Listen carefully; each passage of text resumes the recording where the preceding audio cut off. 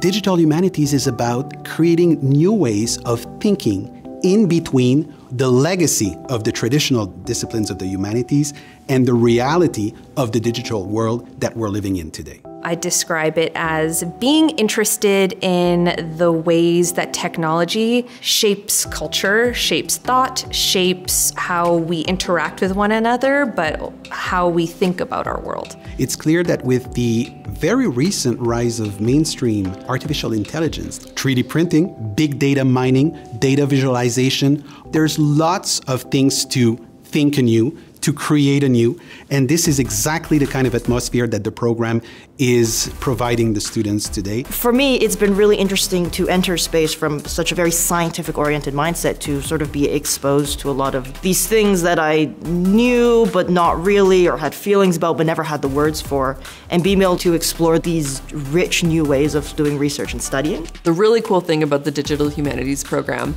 is that there is nowhere in North America really an undergraduate degree in digital humanities. So everybody in the program comes from a different discipline. I think that the people who take this program are some of the most interesting, diverse people that you'll come into contact with. The faculty in our program is really cool because we were actually the first digital humanities degree program in North America. And lots of the faculty here have kind of been in the discipline of digital humanities since it has been a thing. So kind of people who have in many ways been pioneers in their own disciplines of kind of taking a traditional academic discipline and asking how can we use technology to study this in a new and interesting way. The team here and the faculty are very, very focused on student success. It's not just get your degree and go. They're very supportive, they're very oriented on making sure that people are set out not just for their academic careers, but professional ones as well. You'll have to be prepared to be challenged.